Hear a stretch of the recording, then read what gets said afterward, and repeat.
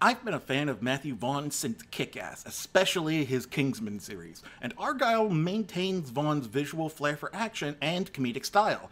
Unfortunately, the story is really underwritten and falls apart by the third act. When it comes to spy stories, even comedic ones, the writing needs to be on point, or it just falls apart. And the writing here is pretty half-baked. Plus, there's a heavier reliance on CG in some of the sequences, which makes a lot of the effects look cartoonish. Still, even if it isn't Vaughn's best work, it's got enough going for it to be worth a watch.